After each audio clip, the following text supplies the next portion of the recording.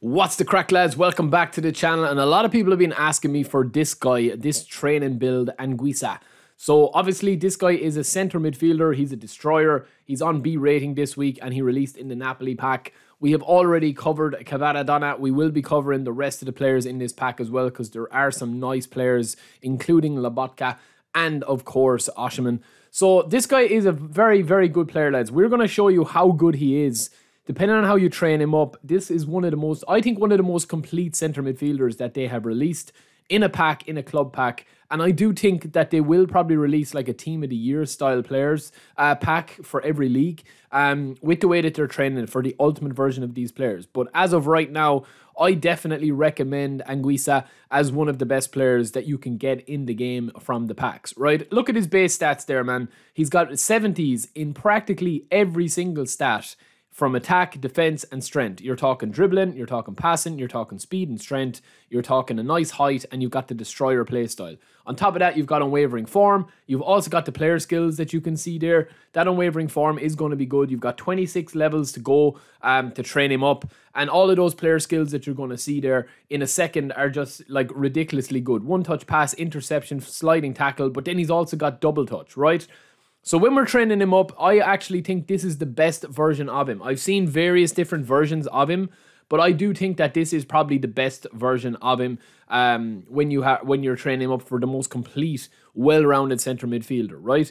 Defensively, he's not, I would say, solid enough to be like your only defensive option. Like, I would definitely play him as a CMF, similar to how I would play Goretzka, or how you guys might play Barella or somebody like that. If you have used, you know, Barella or you've used Bellingham, any of those players are definitely worth it here if you are going to be playing this guy as well. But I do think having a dedicated defensive midfielder and just having this guy as an all-rounder, right? He's going to be an absolute monster, right? Because you've got also, as well as the player skills, as I mentioned a second ago, you have got interception and sliding tackle, which means that you're going to pick up different positions. Your AI is going to pick you up different positions. So we have gone with 5 into passing and dribbling and into lower body strength, and then 6 into dexterity to get his acceleration up to 78, while also getting his balance above 70 and his offensive awareness at 70 as well. We then have pump 12 into defensive, right? And we get 91 aggression, 88 engagement, 86 tackling, and 83 awareness. The big thing here is I want to have over 85. So if you get to 85 with tackling and you don't want 91 aggression, you can just boost that up to 11 instead of 12, and then pump the rest of the stats either into aerial strength if you want to have a bit more stability when you do have the ball, or you're muscling off people off the ball, or else you want to like boost up passing a little bit as well. I think his speed and his acceleration are more than enough at that, right?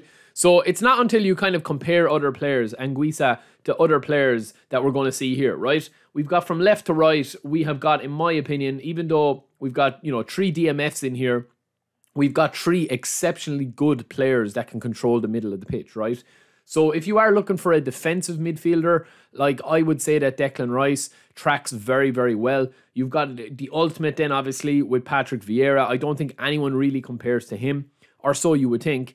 And then you also have Tchouaméni, who we focused on last week as well in the player pack reviews, where we were talking about training guides for him. You can check that out, right? We've covered all of these players. But look at how ANGUISSA actually trains up here, right? So I have maxed out.